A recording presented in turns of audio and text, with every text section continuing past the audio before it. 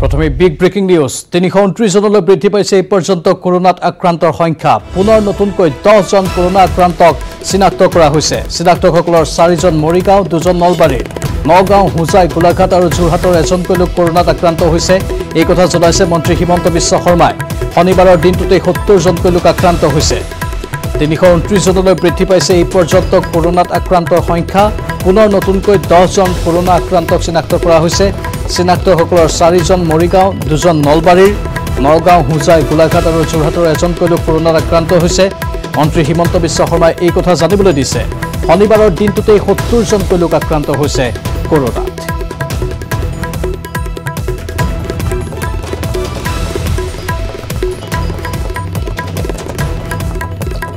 এতিয়া উদ্বেগজনকভাৱে ৰাজ্যত বৃদ্ধি পাইছে কৰোনা আক্ৰান্তৰ সংখ্যা অসমত কৰোনা আক্ৰান্তৰ সংখ্যাই অতিক্ৰম কৰিলে 300 ঘৰ বিশেষকৈ বহিৰাজ্যৰ পৰা অহা লোক কোৱাৰেণ্টাইন অৱস্থাতে আক্ৰান্ত হৈছে মহামাৰী কৰোনাত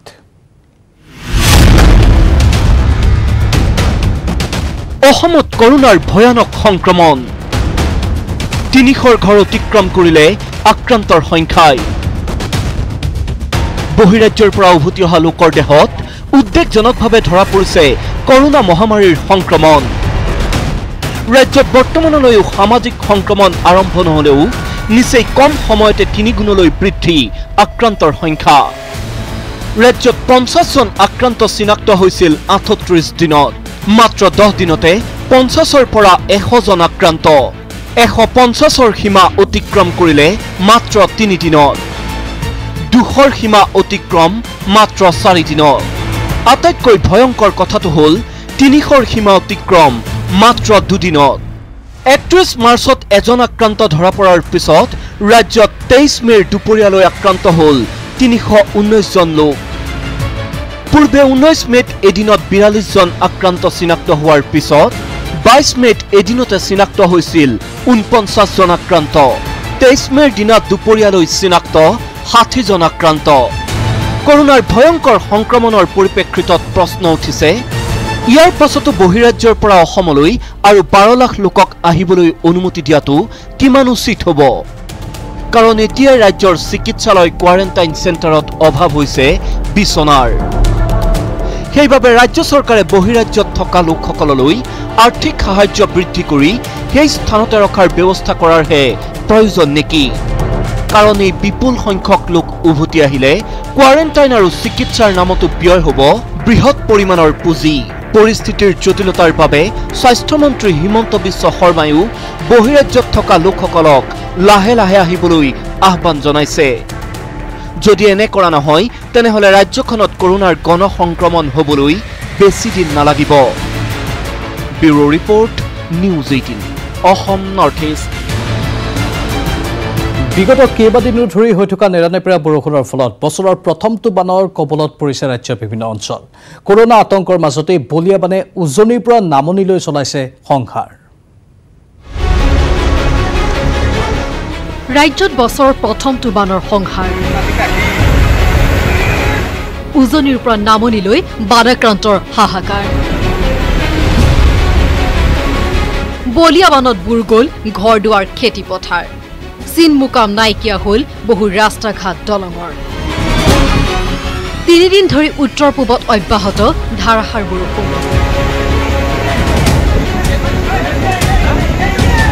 ফেনে ফুটুকাৰে বাঢ়ি অহা সোৱণশিৰ পানীয়ে আতংকিত কৰিছে লখিমপুৰৰ ৰাইজক বাহনী পানীত যিকোনো মুহূৰ্ততে ছিঙি যোৱাৰ উপক্ৰম হৈছে বিহপুৰীয়াৰ পুৰণি বাহগড়াৰ পৰা চেনিমৰা ঘাট সংযোগী মথাউৰি মাত্ৰ এবছৰ পূৰ্বে 2,14 লাখ টকা ব্যয় কৰি নিৰ্মাণ কৰা মথাউৰিটোৰ এই অৱস্থা দেখি বিনিদ্য ৰজনী পাৰ কৰিছে হাজাৰ হাজাৰ লোকে বৃহস্পতিবাৰে নিশা জলসম্পদ মন্ত্ৰীৰ গৃহ জিলাত বৰপানী নৈ বানে মথাউৰি চিগাৰ এদিন পাছতে উটুৱাই নিলে এখন দলং সংঘাৰী ৰূপ লোৱা বৰপানী নৈয়ে প্ৰতি মুহূৰ্ততে প্লাবিত কৰিছে ন অঞ্চল উজনিৰ লগতে নামনি অসমতো সংঘাৰী ৰূপ লৈছে বলিয়া বানে ভূটানে এৰি দিয়া কুৰিচু বান্ধৰ অতিৰিক্ত পানীয়ে বৰপেটা সৃষ্টি কৰিছে বিভীষিকা পাহাৰৰ পৰা তীব্ৰবেগে নামি অহা পানীৰ ঢলত উফন্দি উঠা বেকি নৈ পানীয়ে বুৰালে কলগাছিয়ে ৰাজ্য চক্ৰৰ কুৰিখন গাঁও গোৱালপাৰা জিলাৰ কৃষ্ণাইত বাহনী পানীয়ে খহাই নিলে কৃষ্ণাই নৈ মথাউৰি চিগা মথাউৰিৰ বানে একাকাৰ কৰিলে ৰাস্তা ঘাট খেতিপথাৰ ৰঙিয়াটো বানৰ আশংকা ভয়ংকৰ হাৰত বাঢ়িছে পুঠিমাৰী নৈ জলস্তৰ বিপদসীমাৰ ওপৰেৰে বুৱা বানে খহালে পুঠিমাৰীৰ মথাউৰি ৰঙিয়া মধুকুছিৰ একমাত্ৰ যাতায়াতৰ সম্বল মথাউৰিটো উটি যোৱাত হাহাকাৰ লাগিছে নৈপুৰীয়া ৰাইজৰ পুঠিমাৰী ওপৰত থকা কেকেনিকুছিৰ কাঠৰ দলংখনলৈও নামি আহিছে বিপদ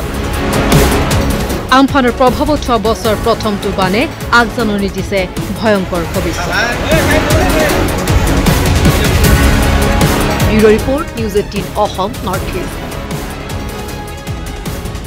৩৭২০ জনলৈ বৃদ্ধি পাইছে ভাৰতত কৰোনাত মৃত লোকৰ সংখ্যা বিগত ২৪ ঘণ্টাত ভাৰতত মৃত্যু হৈছে ১৩৭ জনৰ শুকুৰবাৰে পুৱা ৮ বজালৈ মৃত্যু হৈছিল ৩৫৮৩ জনৰ বিগত ২৪ ঘণ্টাত ভাৰতত সৰ্বাধিক ৬৬৫৪ জন লোক আক্ৰান্ত হৈছে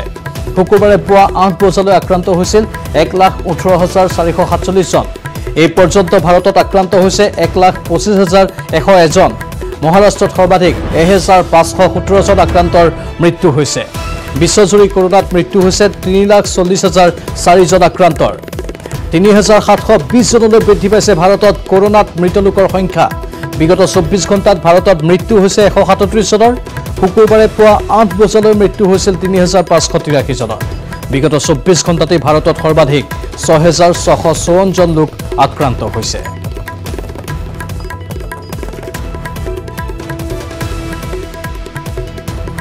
এইখিনি মুহূৰ্তৰ আন এক ব্ৰেকিং নিউজ মাৰ্ঘেৰিটাৰ কোৱাৰেণ্টাইন চেণ্টাৰত উত্তপ্ত পৰিস্থিতিৰ উদ্ভৱ হ'ল দুৰ্গন্ধময় পৰিৱেশৰ বাবে ক্ষোভিত আশ্ৰয় লোৱা লোকসকল কোৱাৰেণ্টাইন চেণ্টাৰত নাই কোনো চাফাই কৰ্মী নাই খোৱা বোৱাৰ কোনো সুব্যৱস্থা গোন্ধোৱা খাদ্য খাব লগা হৈছে আৱাসীসকলে মাৰ্ঘেৰিটাৰ ব্লু মুন হোটেলৰ সমীপতে আছে কোৱাৰেণ্টাইন চেণ্টাৰটোৰ বিসংগতিক লৈ ক্ষুব্ধ হৈ পৰিছে আৱাসীসকল মাৰ্ঘেৰিটাৰ কোৱাৰেণ্টাইন চেণ্টাৰত উত্তপ্ত পৰিস্থিতিৰ উদ্ভৱ হ'ল দুৰ্গন্ধময় পৰিৱেশৰ বাবে ক্ষোভিত আশ্ৰয় লোৱা লোকসকল কোৱাৰেণ্টাইন চেণ্টাৰত নাই কোনো ধৰণৰ চাফাই কৰ্মী নাই খোৱা বোৱাৰো কোনো সুব্যৱস্থা গোন্ধোৱা খাদ্য খাব লগা হৈছে আৱাসীসকলে মাৰ্ঘেৰিটাৰ ব্লু মুন হোটেলৰ সমীপতে আছে এই কোৱাৰেণ্টাইন চেণ্টাৰটোৰ বিসংগতিক লৈ ক্ষুব্ধ হৈ পৰিছে আৱাসীসকল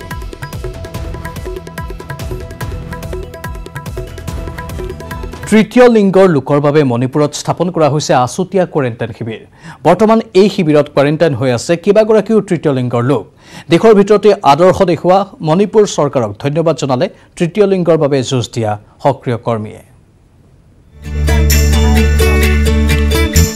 তৃতীয় লিংগৰ বাবে মণিপুৰত আছুতীয়া কোৱাৰেণ্টাইন শিবিৰ পশ্চিম ইম্ফলত স্থাপন কৰা শিবিৰত আছে ৫০খন আসন সেনিটাইজ কৰি হাজু কৰা শিবিৰটোত ইতিমধ্যে আশ্ৰয় লৈছে বহিৰাজ্যৰ পৰা উভতি অহা কেইবাগৰাকীও তৃতীয় লিংগৰ লোকে সকলোৰে স্বাস্থ্য পৰীক্ষাৰ ব্যৱস্থা কৰিছে প্ৰশাসনে চাফ চিকুণতাৰ ক্ষেত্ৰতো লৈছে বিশেষ ব্যৱস্থা এনে কোৱাৰেণ্টাইন শিবিৰ পাতি দেশৰ ভিতৰতে আদৰ্শ দেখুওৱা মণিপুৰ চৰকাৰক ধন্যবাদ জনালে তৃতীয় লিংগৰ বাবে যুঁজ দিয়া সক্ৰিয় কৰ্মীয়ে The development that was taken off by the state government providing a separate quarantine center for the transgender peoples is could be claimed as the first transgender quarantine center and across the country. This time I could realize that if we have a very strong support system and if the state and the common peoples are working together, then whatever we think impossible could be converted into a very possible and remarkable outcome.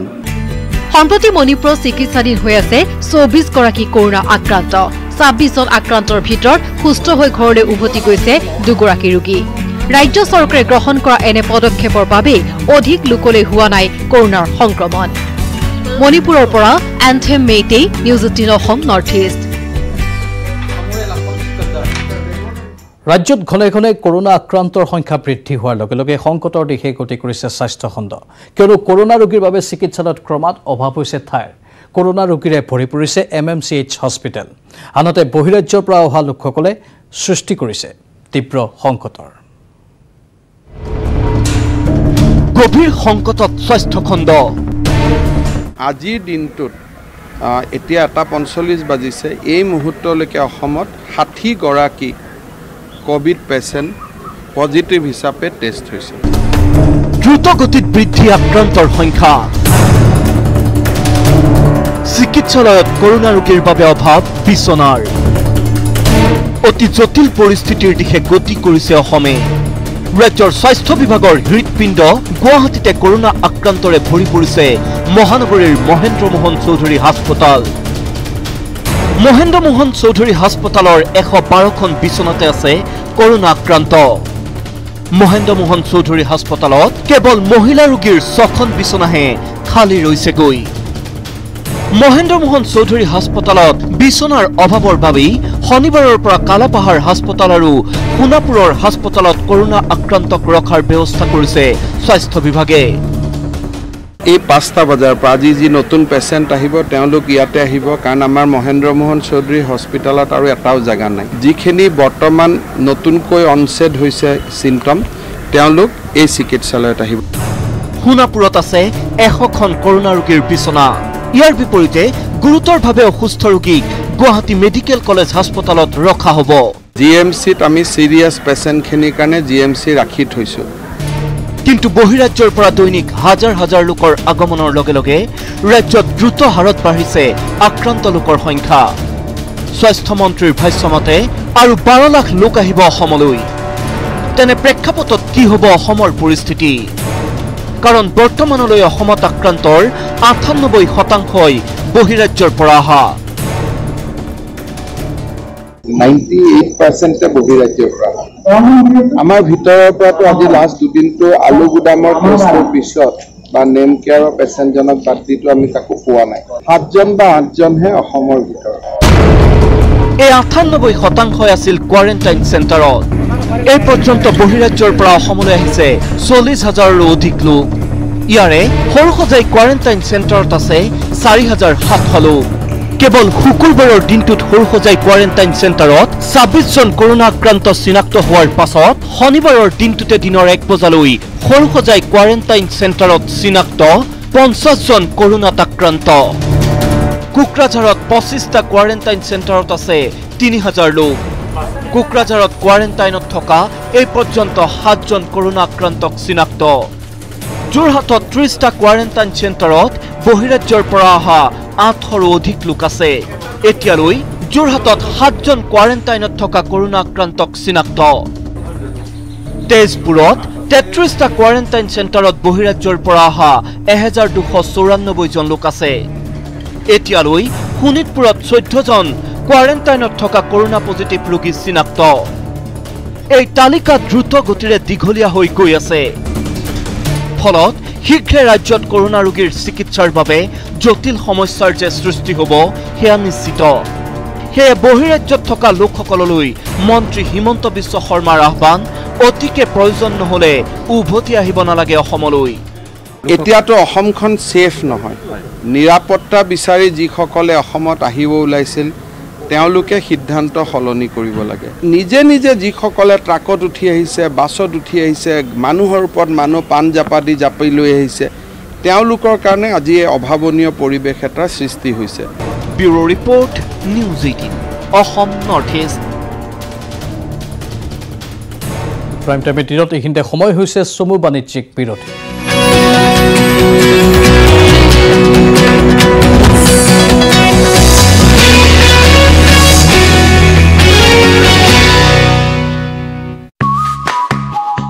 পেডেলত ভৰি শিখৰ অভিমুখী গতি সাইকেলখন লৈ যাত্ৰা অপৰূপা টাৱাঙলৈ লকডাউনে সলনি কৰিলে নেকি টাৱাঙৰ ৰং পৰ্বতৰ কেকুৰিত ৰৈ কোনে কি দেখিলে টাৱাঙলৈ দুৰ্গম সাইকেল যাত্ৰাৰ এক ৰোমাঞ্চকৰ কাহিনী আজি নিশা 9 বজাত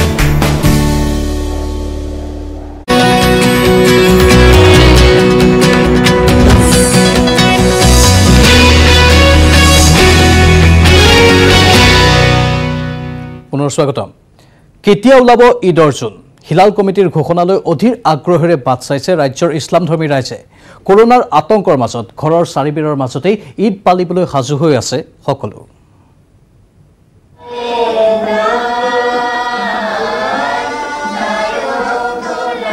পবিত্ৰ ঈদ উল ফিতৰলৈ মাজত এটা দিন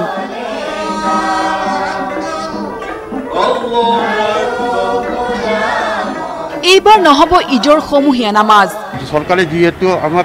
লকডাউন চলি আছে লকডাউন মানি চলিব লাগিব গতিকে আমি অসমৰ ৰাজ্যক জনাও যে ঈদগাহসমূহতো এতিয়া বৰ্তমান একগোট হ'বলৈ নোৱাৰে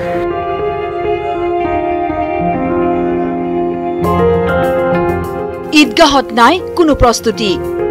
ঘৰতে আদায় কৰক ঈদৰ পবিত্ৰ নামাজ আৰু এটা দিনৰ পিছতে অন্ত পৰিব পবিত্ৰ ৰমজান মাহ ৰমজান মাহৰ অন্তত প্ৰতি বছৰে ঈদগাহসমূহত ব্যাপক জাকজমকতাৰে সজাই পৰাই ঈদৰ নামাজ পঢ়ে ইছলাম ধৰ্মীয় লোকসকলে কিন্তু এবাৰ লকডাউনৰ বাবে কোনো জাকজমকতা নাই ঈদগাহসমূহত ঘৰতে থাকক সুস্থ থাকক এই আহ্বানেৰে ইছলাম ধৰ্মী লোকসকলৰ পবিত্ৰ ঈদুল ফিতৰৰ সমূহীয়া নামাজ আদায়ৰ পৰা বিৰত থাকিবলৈ আহ্বান জনাইছে চৰকাৰ প্ৰশাসনে প্ৰশাসনৰ আহ্বানক সঁহাৰি জনাই ৰাজ্যৰ প্ৰান্তে প্ৰান্তে ঈদগাহ পৰিচালনা সমিতিয়ে লৈছে সিদ্ধান্ত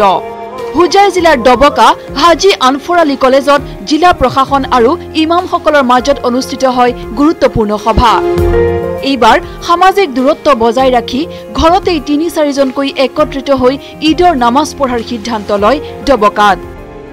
ৰঙিয়াটো ঈদগাহ ময়দানসমূহত সমূহীয়াভাৱে নামাজ পঢ়াৰ পৰা বিৰত থাকিব ইছলাম ধৰ্মাৱলম্বী লোকসকল ৰঙিয়াৰ কেন্দ্ৰীয় ঈদগাহ কমিটিৰ এই সিদ্ধান্ত চৰকাৰী নিয়ম কানুন মানি সকলোকে ঘৰতে নামাজ আদায়ৰ আহ্বান কেন্দ্ৰীয় ঈদগাহ কমিটিৰ সোশ্যাল ডিস্টেন্সটো মানি ঘৰতো যাতে 2-3জন যেতিয়া লগ লাগি নামাজ পঢ়ে সোশ্যাল ডিস্টেন্সৰ মানি ফেলে ঘৰতো যাতে নামাজটো আদায় কৰে আৰু অসমবাসী ৰাইজলৈ মই ৰঙিয়া ঈদগাহ কমিটিৰ তৰফৰ পৰা অনুৰোধ জনাইছো যাতে সমূহীয়া নামাজ পালন নকৰে ইছলাম ধৰ্মৰ উত্তৰ পূব ভাৰতৰ আমিৰে শৰীয়ত মুফতি খাইৰুল ইছলামৰ আহ্বান চৰকাৰী নিৰ্দেশনা মানি চলি আদায় কৰক ঈদৰ নামাজ আমি পঢ়িব লাগিব কিন্তু চৰকাৰৰ আইন মানিব লাগিব বেছি গ্যাদাৰিং হ'ব নালাগে সমূহীয়া নামাজত অংশ নলবলৈ অসমৰ ইছলাম ধৰ্মী লোকক আহ্বান জনালে আমছুৰ কেন্দ্ৰীয় সভাপতি ৰেজাউল কৰিম চৰকাৰে বঙাইগাঁও আৰু চিৰাঙতো বাতিল ঈদৰ সমূহীয়া নামাজ বঙাইগাঁও চহৰৰ মুছলিম সমাজ আৰু চিৰাঙৰ ঈদগাহ পৰিচালনা সমিতিয়ে ঘোষণা কৰে এই কথা তিনিচুকীয়াৰ তিনিকুণীয়া ঢেকিয়াজুৰি মছজিদ পৰিচালনা সমিতিয়ে ল'লে সমূহীয়া নামাজ নপঢ়াৰ সিদ্ধান্ত bureau report news 18 Assam north east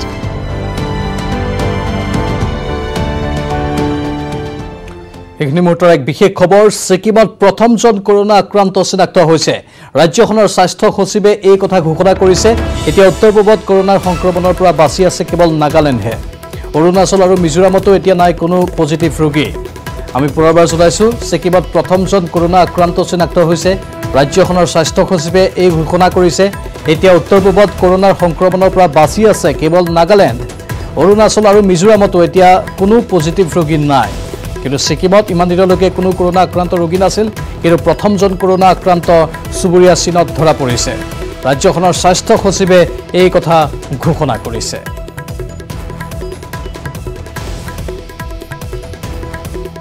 বহুদিনলৈকে ছিকিমত এজনো কৰোনা আক্ৰান্ত ৰোগী ধৰা পৰা নাছিল কিন্তু অৱশেষত ছিকিমো সাৰি নগ'ল ছিকিমতো প্ৰথমজন কৰোনা আক্ৰান্ত ৰোগী চিনাক্ত হৈছে ৰাজ্যখনৰ স্বাস্থ্য সচিবে এই কথা ঘোষণা কৰিছে এতিয়া উত্তৰ পূবত কেৱল কৰোনাৰ সংক্ৰমণৰ পৰা বাছি আছে নাগালেণ্ডহে ইফালে অৰুণাচল আৰু মিজোৰামতো এতিয়া কোনো পজিটিভ ৰোগী নাই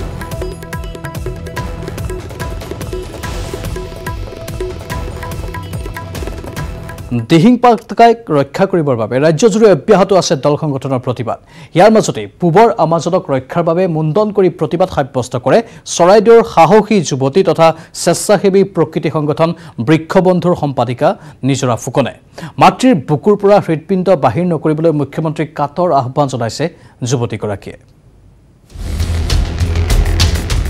পূবৰ আমাজনক ৰক্ষাৰ বাবে অসম কন্যাৰ মুণ্ডন দিহিং পাটকাইত কয়লা খননৰ প্ৰতিবাদ নিজৰা ফুকনৰ দিহিং পাটকাই হস্তি অভয়াৰণ্যত কয়লাৰ মুক্ত খননৰ বিৰোধিতাৰে এই অভিনৱ প্ৰতিবাদ চৰাইদেউৰ সাহসী যুৱতী তথা স্বেচ্ছাসেৱী প্ৰকৃতি সংগঠন বৃক্ষ বন্ধুৰ সম্পাদিকা নিজৰা ফুকনৰ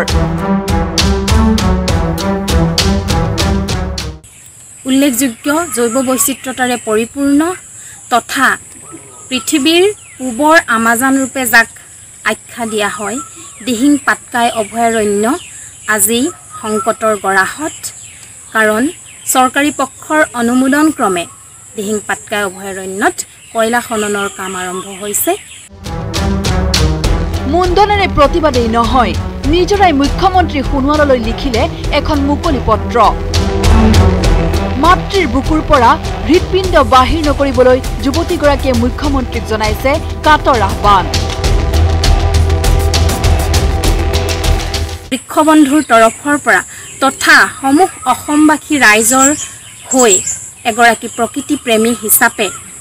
সন্মানীয় অসম চৰকাৰৰ মুখ্যমন্ত্ৰী মহোদয়লৈ দিহিং পাটকাই অভয়াৰণ্যত কয়লা খনন কাৰ্য বাতিল কৰিবৰ কাৰণে মই আজি এখনি মুকলি পত্ৰ প্ৰেৰণ কৰাৰ লগতে নিজ বাসগৃহত স্বইচ্ছাৰে মই মুণ্ডন কৰিবলৈ ওলাইছোঁ। এইগৰাকী সাহসী যুৱতী নিজৰা ফুকনে পূৰ্বে প্ৰকৃতিৰ সুৰক্ষাৰ স্বাৰ্থত দেশব্যাপী জনসজাগতা সৃষ্টি কৰাৰ বাবে চৰাইদেউৰ পৰা দিল্লীলৈ কৰিছিল ২২৪৬ কিলোমিটাৰ পদযাত্ৰা। নিজৰা ফুকনৰ দৰে এতিয়া ৰাজ্যৰ বিভিন্নজনে জৈৱ বৈচিত্ৰ্যৰে ভৰপূৰ দিহিং পাটকাইক ৰক্ষাৰ বাবে অব্যাহত ৰাখিছে প্ৰতিবাদ। কিন্তু অসমবাসীৰ প্ৰতিবাদক চৰকাৰে কিমান গুৰুত্ব দিয়ে সেয়াহে লক্ষণীয় হ'ব। চৰাইদেউৰ পৰা হানসিং Konwar, news 18 Assam north east. Social মিডিয়াত ঈদক লৈ চলিছে অপপ্ৰচাৰ। একাংশ দুষ্ট চক্ৰই ঘোষণা কৰিছে ঈদৰ দিন। এনে চক্ৰক কঠোৰ সকিয় নিদিলে ৰাজ্যৰ হিলাল কমিটিয়ে।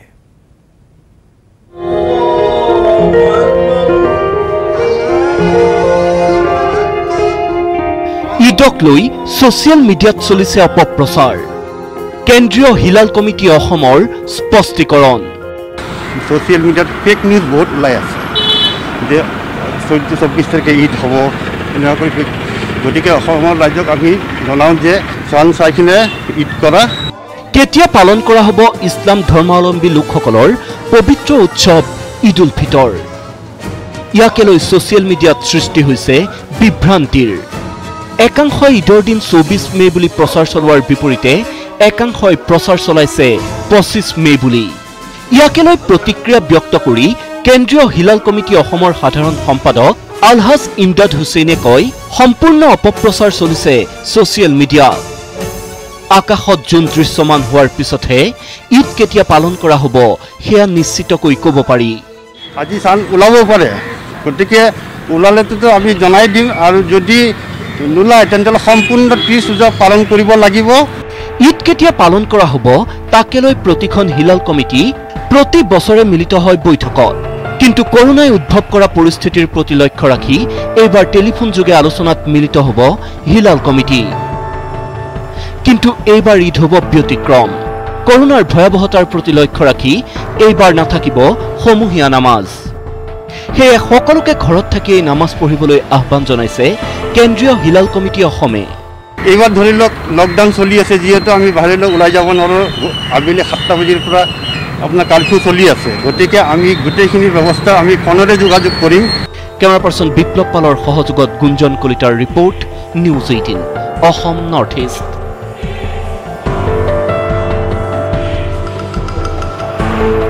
দুৰ্নীতিৰ বিৰুদ্ধে মুখ্যমন্ত্ৰীৰ শূন্য সহনশীলতাৰ নীতিক ভেঙুচালি কৰি ৰাজ্যত সংঘটিত হৈ আছে চৰকাৰী ধনৰ ব্যাপক লুণ্ঠন ৰাজ। বিশেষকৈ দুখীয়া ৰাইজৰ বাবে অহা ধন লুণ্ঠন চলাইছে একাংশ পঞ্চায়ত প্ৰতিনিধিয়ে। টিয়কৰ জাজিমুখ গাঁও পঞ্চায়ততো চৰকাৰী ধনৰ হৈছে ব্যাপক লুণ্ঠন।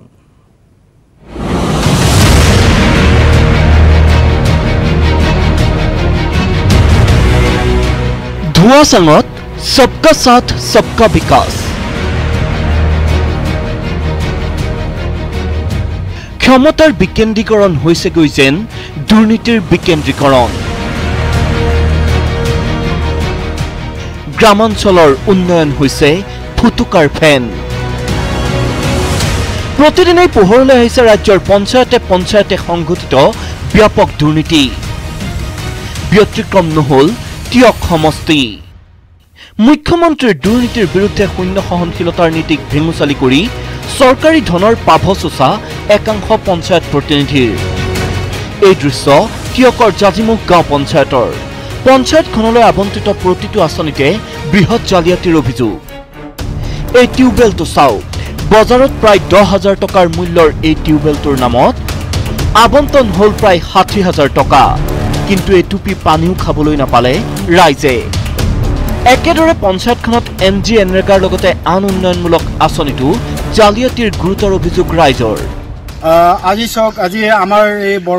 জাজিমুখ গাঁও পঞ্চায়তৰ অন্তৰ্গত বৰমথাউৰি ৱাৰ্ডত পঞ্চায়তৰ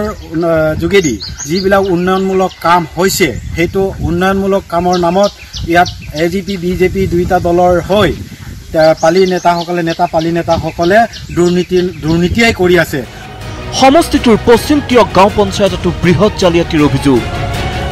অৰুণ শইকীয়া নামৰ এগৰাকী ব্যক্তিৰ নামত 2008 চনত জব কাৰ্ড আবণ্টন হৈছিল সেই অনুসৰি 2012 চনত সেই জব কাৰ্ডৰ জৰিয়তে ব্যক্তিজনে এসপ্তাহ কাম কৰিছিল কিন্তু তেতিয়াৰে পৰা জব কাৰ্ডৰ জৰিয়তে আন কোনো কাম কৰিবলৈ পোৱা নাই লোকজনে কিন্তু অৰুণ শইকীয়াৰ জব কাৰ্ডৰ নামত 2016 চনত হিতাধিকাৰীৰ অজ্ঞাতি ইউনিয়ন বেংকত একাউণ্ট খুলি কোন দুষ্ট চক্ৰই উলিয়াই নিয়ে ধন মই 2012 চনলৈকে কাম কৰিছিল তেতিয়ালৈকে পইচা পাইছিল তাৰ পাছত মই কোনো ধৰণৰ মানে জব কাৰ্ড কৰাও নাই আৰু পইচাও লোৱা নাই গতিকে যেতিয়াই আমাৰ লৰাই চাকৰি পাৰত হোৱাৰ পাছত মই জব কাৰ্ড কৰিবলৈ যাবলৈ দিম 12 চনলৈকে মই আছিলে তাৰ পাছত নাই কোন দুষ্ট চক্ৰই এই বস্তুটো এনেকুৱা কৰি পেলাই মোৰ নামত ভুৱাকে একাউণ্ট খুলি ইউনিয়ন বেংকৰ একাউণ্ট খুলি মোৰ নামত কোনে পইচা খাই আছে মই সেইটো হ'লে নাজানো কেৱল ইমানেই নহয় 3 বছৰ পূৰ্বে মৃত্যু হোৱা লোকৰ নামতো জব কাৰ্ডৰ ধন আবণ্টনৰ অভিযোগ প্ৰথম কথা যিজন ব্যক্তি 4-5 বছৰ আগতে ঢুকাই গ'ল তেওঁৰ নামতো এতিয়া জব কাৰ্ড পাই আছে আজি এজন ব্যক্তিৰ নাম ফটো আন এজনৰ কিন্তু একাউণ্ট নম্বৰ আন এজনৰ এইবিলাক বিষয় আসলতে তদন্ত কৰি দোষী ব্যক্তিসকলক এক বিহিত ব্যৱস্থা গ্ৰহণ কৰিব লাগে এয়া মাত্ৰ উদাহৰণহে টিয়ক সমষ্টিৰ 19খন পঞ্চায়তৰ অধিকাংশতে এনে দুৰ্নীতিৰ অভিযোগ ৰাইজৰ প্ৰশ্ন হয় কংগ্ৰেছৰ বাটেৰেই বাদ বুলিছে নেকি বৰ্তমানৰ চৰকাৰে দুৰ্নীতিৰ বিৰুদ্ধে শূন্য সহনশীলতা কেৱল মাথো শ্লোগানহে আছিল নেকি টিয়কৰ পৰা দিগন্ত হাজৰিকাৰ report news 18 Assam north east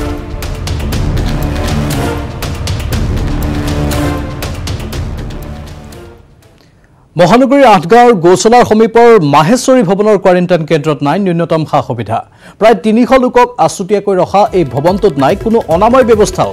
quarantine কেন্দ্ৰটোৰ আৱাসীসকলে অভিযোগ কৰা অনুসৰি তাৰ বাথৰুম শৌচাগাৰৰ অৱস্থা সম্পূৰ্ণ কদৰ্যময় তেওঁলোকক যোগান ধৰা খাদ্যও অতি লেতেৰাকৈ পৰিৱেশন কৰা হয় বুলি অভিযোগ উত্থাপন কৰিছে এনে পৰিস্থিতিৰ পৰিপ্ৰেক্ষিতত সম্প্ৰতি শংকিত হৈছে কোৱাৰেণ্টাইন কেন্দ্ৰটোৰ আৱাসীসকল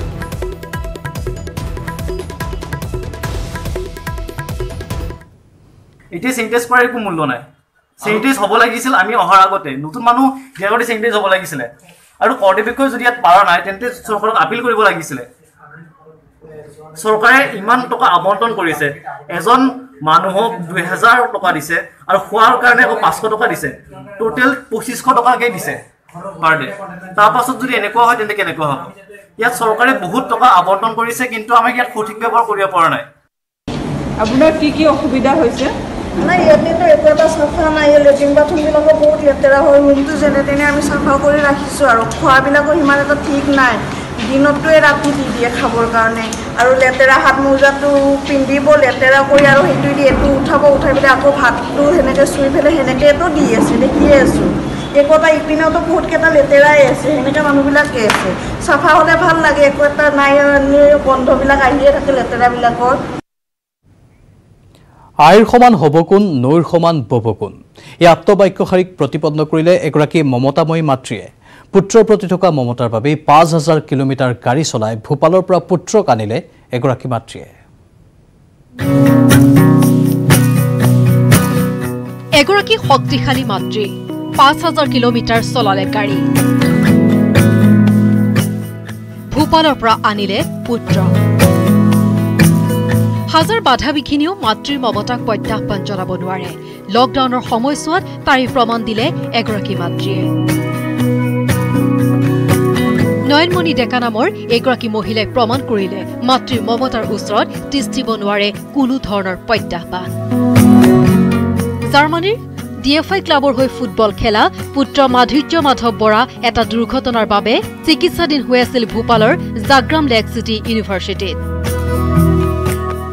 লকডাউনৰ বাবে ফুটবলাৰ পুত্ৰ সন্মুখীন হৈছিল নানান সমস্যাৰ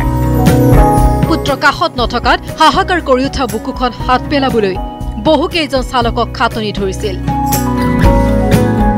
কিন্তু বিফল হৈছিল উপায়ন্তৰ হৈ এটা সৰু লৰাক লগত লৈ 2500 কিলোমিটাৰ গাড়ী চলাই ভূপাল পালেগৈ নয়নমণি ডেকা আমি মোৰ লৰাজন তাতে ভূপাল জাগৰণ লেক সিটি ইউনিভাৰ্চিটিত আছিল হি 13 মাৰ্চত গৈছিল তাৰ ৰিহেবৰ কাৰণে তাৰ পিছত তাক আনিব লগা হ'ল তাক আনিবলৈ যাওঁতে বহুকেইদিন আমি ড্ৰাইভাৰ বিচাৰিলো নাপালো বা ঘৰতো তেনেকুৱা মানুহ নাই অসুবিধা আৰু যাবলৈ সেইটো কাৰণে মানে নিজে সিদ্ধান্ত লৈ আৰু গলোগে লগত এজন লৰা লৈ পেলাই হি মানে ইমান ডাঙৰ লৰা নহয় সৰু লৰাই তাক লগৰীয়া হিচাপে লৈ পেলাই গলোগে আৰু তালৈকে পুৰা যাওঁতে তোমাৰ 2500 কিলোমিটাৰ আৰু আহোঁতে 2500 কিলোমিটাৰ ভূপাললৈ টোটেল 5000 কিলোমিটাৰ হ'ল 5000 কিলোমিটাৰত 48 ঘণ্টা যাওঁতে আৰু আহোঁতেও সেই 48 ঘণ্টা বাটত মাত্ৰ 1 ঘণ্টাৰ জিৰণি লোৱা নয়নমণি ডেকাই বৰ্ণনা কৰিলে ভূপাল পোৱাৰ আগে আগে বাট হেৰুৱাৰ ভয়ংকৰ অভিজ্ঞতা ইউপি পাৰ হৈ পেলাই তৃতীয় দিনাৰ যাত্ৰা মানে আমি মধ্যপ্ৰদেশ সোমালো তোমাৰ মধ্যপ্ৰদেশৰ ঝান্সী পাওঁতে 8:30 মান বাজিছে ৰাতি সন্ধিয়া তাৰপিছত 8:30 বজাৰ পৰা ঝান্সীৰ পৰা প্ৰায় 600 মান কিলোমিটাৰ বাকী আছিলে তেতিয়া ভূপাললৈ তাৰপিছত সেইখিনি ৰাস্তা যাওঁতে নেভিগেশ্যনে অকমান হয়তো হেতু শৰ্টকাট হিচাপে আছিল ছাগে দেখাওঁতে আমি এখন মানে বহুত ডাঙৰ ওয়াইল্ড লাইফ সেঞ্চুৰীৰ মাজেদি গুচি গলোগে হেনেকে গৈ কোনো মানুহ নাই ৰাস্তাত একদম মানে অকল ৰাস্তাটোত আমাৰ গাড়ীখনে মই মানে গাড়ী চলাই আছো যদিও পিছলে বাৰে গ্লাছত চাই থাকো ক'বাত এখন গাড়ী আহিব নেকি পোহৰ এটা দেখা পাম নি এনেকুৱা হেনেকে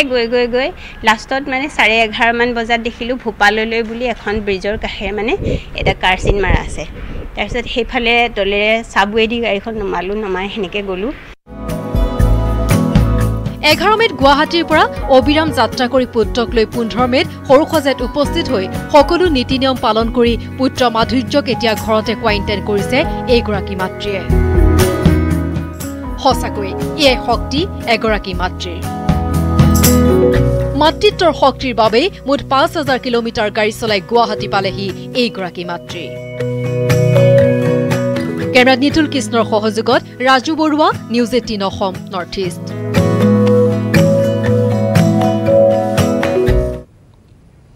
বাতৰিত পুনৰ সময় হৈছে চমু বাণিজ্যিক বিৰতিৰ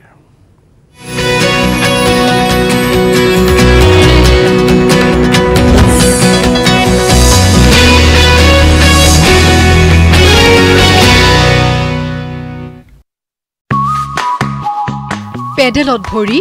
শিখৰ অভিমুখী গতি চাইকেলখন লৈ যাত্ৰা অপৰূপা টাৱাঙলৈ লকডাউনে সলনি কৰিলে নেকি টাৱাঙৰ ৰং পৰ্বতৰ কেকুৰিত ৰৈ কোনে কি দেখিলে টাৱাঙলৈ দুৰ্গম চাইকেল যাত্ৰাৰ এক ৰোমাঞ্চকৰ কাহিনী আজি নিশা 9 বজাত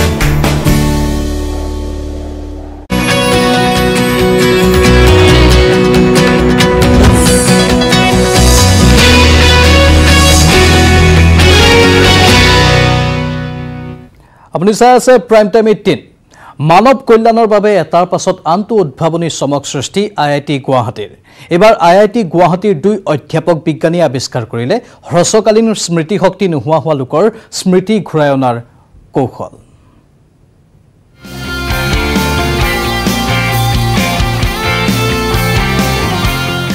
বিশ্ব তালুৰণ আইআইটি গুৱাহাটীৰ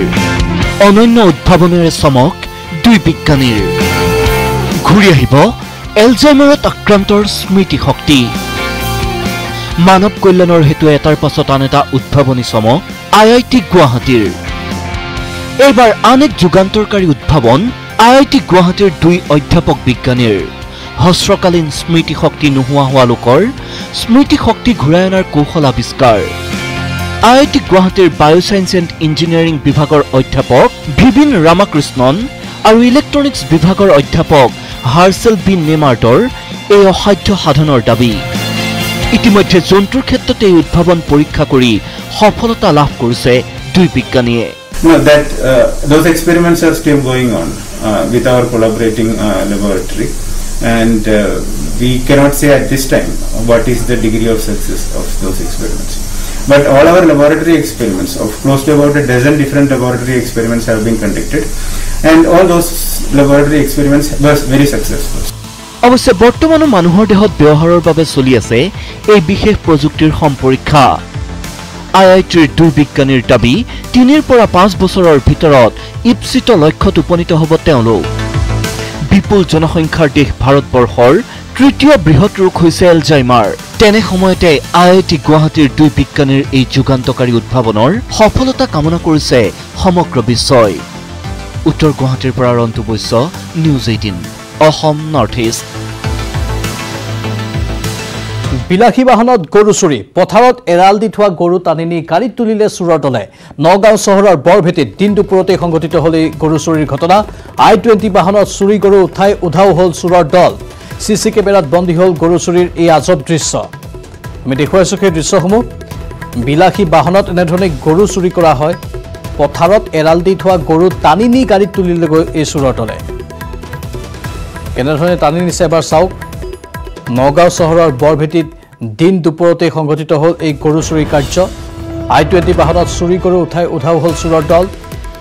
সিসি কেমেৰাত বন্দী হল গৰু চুৰিৰ এই আজব দৃশ্য দিন দুপৰতে এই চুৰি কাৰ্য সংঘটিত কৰিলে গৰু চুৰৰ দলে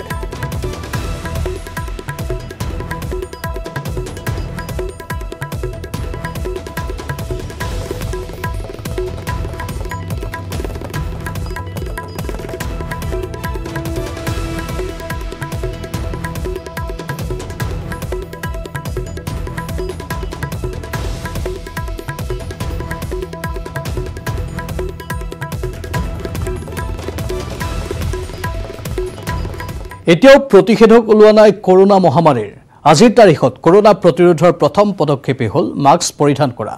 কৰোনাৰ সুবিধা লৈ বিশ্ব বজাৰত সুলভ এতিয়া বিভিন্ন ধৰণৰ মাস্ক হেহতিয়াকৈ বহুতৰ বাবে ফেশ্বনতো পৰিণত হৈছে এই মাস্ক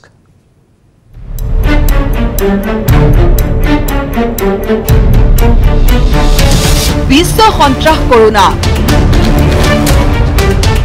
কোভিড-19 কৰোনাই এফালৰ পৰা সংহাৰিছে বিশ্ব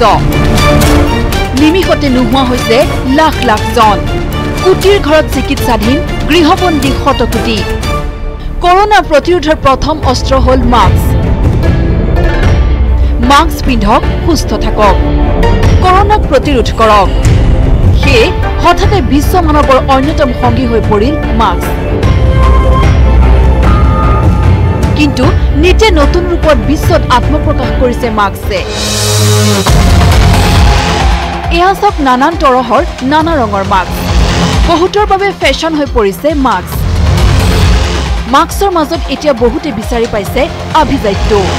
20ৰ পৰা 30,000 টকীয়া মাস্ক ওলাইছে বজাৰত এয়া সব মাস্কৰ নৰূপ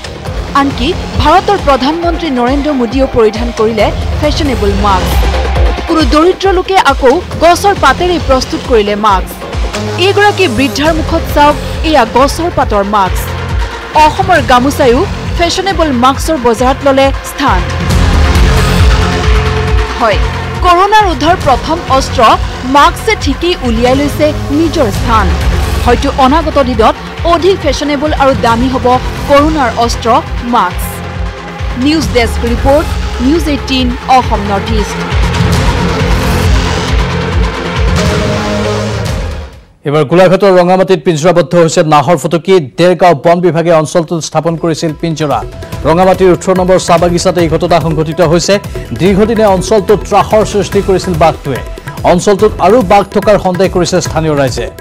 গোলাঘাটৰ ৰঙামাটিত পিঞ্জৰাবদ্ধ হৈছে নাহৰ ফুটুকি বাঘ দেৰগাঁও বন বিভাগে অঞ্চলটোত স্থাপন কৰিছিল এটা পিঞ্জৰা ৰঙামাটিৰ 18 নম্বৰ চাহ বাগিচাতে এই ঘটনা সংঘটিত হৈছে দীৰ্ঘদিনে অঞ্চলটোত ত্ৰাসৰ সৃষ্টি কৰিছিল বাঘটোৱে অঞ্চলটোত আৰু বাঘ থকাৰ সন্দেহ কৰিছে স্থানীয় লোকে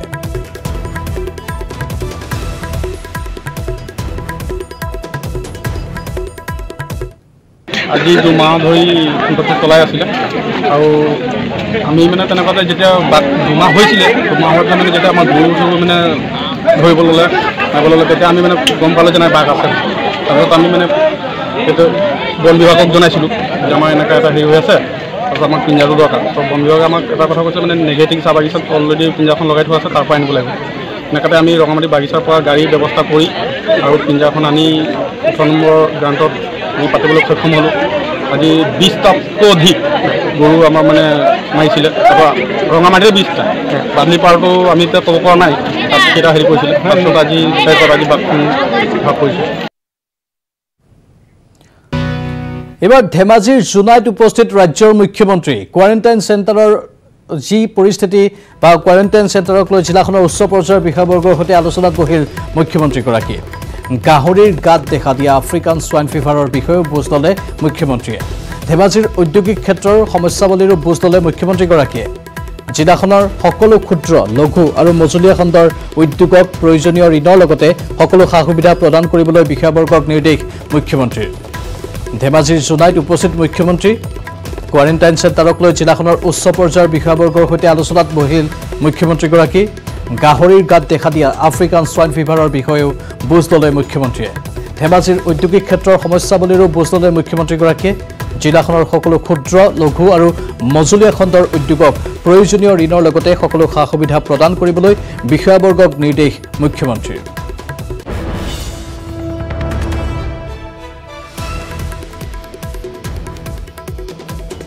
নলবাৰী ভূমি সংৰক্ষণ বিভাগত কোটিটকীয়া কেলেংকাৰী শীৰ্ষ বিষয়াৰ তত্ত্বাৱধানত লুটপাট চলিছে চৰকাৰী আঁচনিৰ ধনৰ 2013 চনতে নলবাৰীৰ বৰভাগ অঞ্চলৰ উন্নতিৰ প্ৰতি লক্ষ্য ৰাখি প্ৰাক্তন বিধায়ক ডক্টৰ ভূমিধৰ বৰ্মনে নামনি পাগলা দিয়া নামৰ এখন আঁচনি প্ৰস্তুত কৰি কেন্দ্ৰীয় চৰকাৰৰ পৰা 4 কোটি 86 লাখ টকাৰ এটি পেকেজ লাভ কৰিবলৈ সক্ষম হৈছিল সেইমৰ্মে কেন্দ্ৰীয় চৰকাৰৰ গাইডলাইন অনুসৰি বৰভাগৰ 5খন গাঁৱত 5খন কমিটি গঠন কৰা হৈছিল যদিও আজিলৈ সম্পূৰ্ণ নহল ক্ষুদ্ৰ জলসেচ আঁচনিৰ কামসমূহ পৰিচালনা সমিতিসমূহৰ অভিযোগ অনুসৰি 5খন কমিটিয়ে জলসেচ আঁচনিৰ কামসমূহ কৰাৰ বাবে এই মুহূৰ্তলৈ লাভ কৰিছে 74 লাখ টকা কিন্তু অধিকাংশ ধন এতিয়ালৈ মুকলি কৰিবলৈ সক্ষম হোৱা নাই 50 জনীয়া সদস্যৰে গঠন কৰা 5খন কমিটিয়ে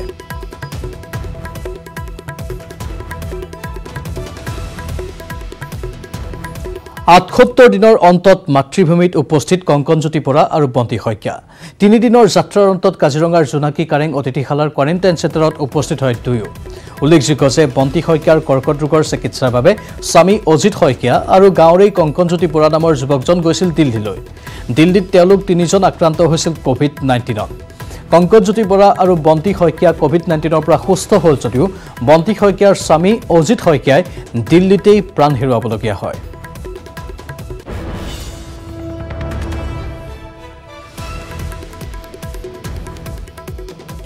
বিগত কেইবাদিনো ধৰি হৈ থকা নেৰানেপেৰা বৰষুণৰ ফলত বছৰৰ প্ৰথমটো বানৰ কবলত পৰিছে ৰাজ্যৰ বিভিন্ন অঞ্চল কৰোনা আতংকৰ মাজতে বলিয়া বানে উজনিৰ পৰা নামনিলৈ চলাইছে সংহাৰ ৰাজ্যত বছৰৰ প্ৰথমটো বানৰ সংহাৰ উজনিৰ পৰা নামনিলৈ বানাক্ৰান্তৰ হাহাকাৰ বলিয়া বানত বুৰ গ'ল ঘৰ দুৱাৰ খেতি পথাৰ চিন মুকাম নাইকিয়া হল বহু ৰাস্তা ঘাট দলঙৰ 3 দিন ধৰি উত্তৰ পূবত অব্যাহত ধাৰাসাৰ বৰষুণ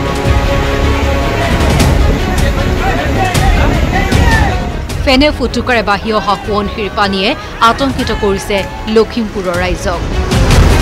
বাহনী পানীত যিকোনো মুহূৰ্ততে ছিঙি যোৱাৰ উপক্ৰম হৈছে বিহপুৰীয়াৰ পুৰণি বাহগড়াৰ পৰা চেনিমৰা ঘাট সংযোগী মথাউৰি মাত্ৰ এবছৰ পূৰ্বে 2 কোটি 14 লাখ টকা ব্যয় কৰি নিৰ্মাণ কৰা মথাউৰিটোৰ এই অৱস্থা দেখি বিনিদ্য ৰজনী পাৰ কৰিছে হাজাৰ হাজাৰ লোকে বৃহস্পতিবাৰে নিশা জলসম্পদ মন্ত্ৰীৰ গৃহ জিলাত বৰপানী নৈ বানে মথাউৰি চিগাৰ এদিন পাছতে উটুৱাই নিলে এখন দলং সংঘাই ৰূপ লোৱা বৰপানী নৈয়ে প্ৰতি মুহূৰ্ততে প্লাবিত কৰিছে নন অঞ্চল উজনিৰ লগতে নামনি অসমতো সংঘাৰী ৰূপ লৈছে বলিয়া বানে ভূটানে এৰি দিয়া কুৰিচু বান্ধৰ অতিৰিক্ত পানীয়ে বৰপেটা সৃষ্টি কৰিছে বিভীষিকা পাহাৰৰ পৰা তীব্ৰবেগে নামি অহা পানীৰ ঢলত উফন্দি উঠা বেকি নৈ পানীয়ে বুঢ়ালে কলগাছিয়ে ৰাজ্য চক্ৰৰ কুৰিখন গাঁও গোৱালপাৰা জিলাৰ কৃষ্ণাইত বাহনী পানীয়ে খহাই নিলে কৃষ্ণাই নৈ মথাউৰি চিগা মথাউৰিৰ বানে একাকাৰ কৰিলে ৰাস্তা ঘাট খেতি পথাৰ ৰঙিয়াটো বানৰ আশংকা ভয়ংকৰ হাৰত বাঢ়িছে পুঠিমাৰী নৈ জলস্তৰ বিপদসীমাৰ ওপৰেৰে বুৱা বানে খহালে পুঠিমাৰীৰ মথাউৰি ৰঙিয়া মধুকুছিৰ একমাত্ৰ যাতায়াতৰ সম্বল মথাউৰিটো উঠি যোৱাত হাহাকাৰ লাগিছে নৈপুৰীয়া ৰাইজৰ পুঠিমাৰী ওপৰত থকা কেকেনিকুছিৰ কাঠৰ দলংখনলৈও নামি আহিছে বিপদ আমফানৰ প্ৰভাৱত হোৱা বছৰ প্ৰথমটো বানে আগজাননী দিছে ভয়ংকৰ ভৱিষ্যত bureau' report news 18 Assam north east তৃতীয় লিংগৰ লোকৰ বাবে মণিপুৰত স্থাপন কৰা হৈছে আছতীয়া কোৱাৰেণ্টাইন শিবিৰ বৰ্তমান এই শিবিৰত কোৱাৰেণ্টাইন হৈ আছে কেইবাগৰাকীও তৃতীয় লিংগৰ লোক দেশৰ ভিতৰতে আদৰ্শ দেখুওৱা মণিপুৰ চৰকাৰক ধন্যবাদ জনালে তৃতীয় লিংগৰ বাবে যুঁজ দিয়া সক্ৰিয় কৰ্মীয়ে তৃতীয় লিংগৰ বাবে মণিপুৰত আছতীয়া কোৱাৰেণ্টাইন শিবিৰ পশ্চিম ইম্ফলত স্থাপন কৰা শিবিৰত আছে 50খন আসন সেনিটাইজ কৰি সাজু কৰা শিবিৰটোত ইতিমধ্যে আশ্ৰয় লৈছে বহিৰাজ্যৰ পৰা উভতি অহা কেইবাগৰাকীও তৃতীয় লিংগৰ লোকে সকলোৰে স্বাস্থ্য পৰীক্ষাৰ ব্যৱস্থা কৰিছে প্ৰশাসনে চাফ চিকুণতাৰ ক্ষেত্ৰতো লৈছে বিশেষ ব্যৱস্থা এনে কোৱাৰেণ্টাইন শিবিৰ পাতি দেশৰ ভিতৰতে আদৰ্শ দেখুওৱা মণিপুৰ চৰকাৰক ধন্যবাদ জনালে তৃতীয় লিংগৰ বাবে যুঁজ দিয়া সক্ৰিয় কৰ্মীয়ে The development that was taken up by the state government providing a separate quarantine center for the transgender peoples is could be claimed as the first transgender quarantine center and across the country. This time I could realize that if we have a very strong support system and if the state and the common peoples are working together, then whatever we think impossible could be converted into a very possible and remarkable outcome. সম্প্ৰতি মণিপুৰৰ চিকিৎসাধীন হৈ আছে 24 গৰাকী corona আক্ৰান্ত 26 জন আক্ৰান্তৰ ভিতৰত সুস্থ হৈ ঘৰলৈ উভতি গৈছে দুগৰাকী ৰোগী ৰাজ্য চৰকাৰে গ্ৰহণ কৰা এনে পদক্ষেপৰ বাবে অধিক লোকলৈ হোৱা নাই কৰোনাৰ সংক্ৰমণ মণিপুৰৰ পৰা anthem Meitei news 18 Assam north east Dihing পাটকাইক ৰক্ষা কৰিবৰ বাবে ৰাজ্যজুৰি অব্যাহত আছে দল সংগঠনৰ প্ৰতিবাদ ইয়াৰ মাজতে পূবৰ আমাজনক ৰক্ষাৰ বাবে মুণ্ডন কৰি প্ৰতিবাদ সাব্যস্ত কৰে চৰাইদেউৰ সাহসী যুৱতী তথা স্বেচ্ছাসেৱী প্ৰকৃতি সংগঠন বৃক্ষবন্ধুৰ সম্পাদিকা নিজৰা ফুকনে মাতৃৰ বুকুৰ পৰা হৃদপিণ্ড বাহিৰ নকৰিবলৈ মুখ্যমন্ত্ৰীক কাতৰ আহ্বান জনাইছে যুৱতীগৰাকীয়ে পূবৰ আমাজনক ৰক্ষাৰ বাবে অসম কন্যাৰ মুণ্ডন দিহিং পাটকাইত কয়লা খননৰ প্ৰতিবাদ নিজৰা ফুকনৰ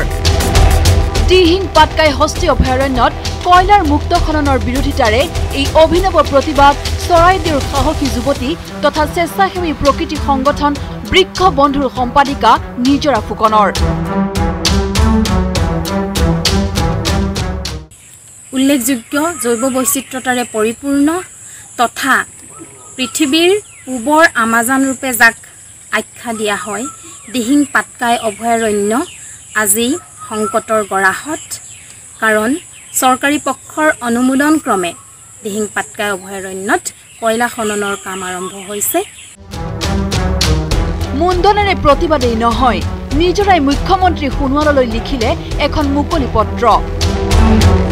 মাতৃৰ বুকুৰ পৰা হৃদপিণ্ড বাহিৰ নকৰিবলৈ যুৱতীগৰাকীয়ে মুখ্যমন্ত্ৰীক জনাইছে কাতৰ আহ্বান বৃক্ষবন্ধুৰ তৰফৰ পৰা তথা সমূহ অসমবাসী ৰাইজৰ হৈ এগৰাকী প্ৰকৃতি প্ৰেমী হিচাপে সন্মানীয় অসম চৰকাৰৰ মুখ্যমন্ত্ৰী মহোদয়লৈ দিহিং পাটকাই অভয়াৰণ্যত কয়লা খনন কাৰ্য বাতিল কৰিবৰ কাৰণে মই আজি এখনি মুকলি পত্ৰ প্ৰেৰণ কৰাৰ লগতে নিজ বাগগৃহত স্বইচ্ছাৰে মই মুণ্ডন কৰিবলৈ ওলাইছোঁ এগৰাকী সাহসী যুৱতী নিজৰা ফুকনে পূৰ্বে প্ৰকৃতিৰ সুৰক্ষাৰ স্বাৰ্থত দেশব্যাপী জনসজাগতা সৃষ্টি কৰাৰ বাবে চৰাইদেউৰ পৰা দিল্লীলৈ কৰিছিল 2246 কিলোমিটাৰ পদযাত্ৰা নিজৰা ফুকনৰ দৰে এতিয়া ৰাজ্যৰ বিভিন্নজনে জৈৱ বৈচিত্ৰ্যৰে ভৰপূৰ দিহিং পাটকাইক ৰক্ষাৰ বাবে অব্যাহত ৰাখিছে প্ৰতিবাদ কিন্তু অসমবাসীৰ প্ৰতিবাদক চৰকাৰে কিমান গুৰুত্ব দিয়ে সেয়াহে লক্ষণীয় হ'ব চৰাইদেউৰ পৰা হানসিং Konwar news 18 Assam north east মানৱ কল্যাণৰ বাবে এটাৰ পাছত আনটো উদ্ভাৱনী চমক সৃষ্টি আইআইটি গুৱাহাটীৰ এবাৰ আইআইটি গুৱাহাটীৰ দুই অধ্যাপক বিজ্ঞানী আৱিষ্কাৰ কৰিলে হ্ৰস্বকালীন স্মৃতিশক্তি নোহোৱা হোৱা লোকৰ স্মৃতিশক্তি ঘূৰাই অনাৰ কৌশল এই বিশেষ প্ৰতিবেদন আগবঢ়াই বিদায় লৈছো প্ৰাইম টাইম 18 পৰা নমস্কাৰ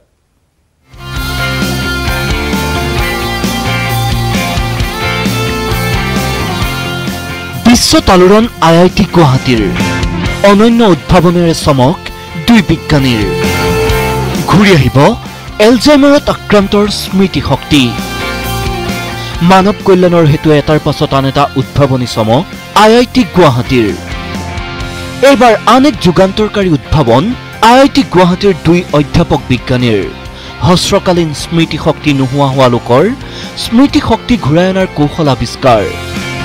IIT গুৱাহাটীৰ বায়োসায়েন্স এণ্ড ইঞ্জিনিয়াৰিং বিভাগৰ অধ্যাপক ভিবিন ৰামাকৃষ্ণন আৰু ইলেক্ট্ৰনিক্স বিভাগৰ অধ্যাপক হাৰ্চেল বি নেমাৰ্টৰ এই অসাধ্য সাধনৰ দাবী ইতিমধ্যে জন্তুৰ ক্ষেত্ৰত এই উদ্ভাৱন পৰীক্ষা কৰি সফলতা লাভ কৰিছে দুই বিজ্ঞানীয়ে No, that those experiments are still going on with our collaborating laboratory, and we cannot say at this time what is the degree of success of those experiments.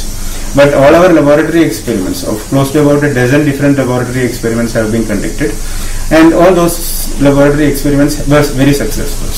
অৱশ্যে বৰ্তমানো মানুহৰ দেহত ব্যৱহাৰৰ বাবে চলি আছে এই বিশেষ প্ৰযুক্তিৰ সম্পৰীক্ষা IITৰ দুই বিজ্ঞানীৰ দাবী 3 পৰা 5 বছৰৰ ভিতৰত ইপ্সিত লক্ষ্যত উপনীত হ'ব তেওঁলোক বিপুল জনসংখ্যাৰ দেশ ভাৰতবৰ্ষৰ তৃতীয় বৃহৎ ৰোগ হৈছে এলজাইমাৰ তেনে সময়তে IIT গুৱাহাটীৰ দুই বিজ্ঞানীৰ এই যুগান্তকাৰী উদ্ভাৱনৰ সফলতা কামনা কৰিছে সমগ্ৰ বিশ্বই উত্তৰ গুৱাহাটীৰ পৰা Rantu Baishya news 18 Assam north east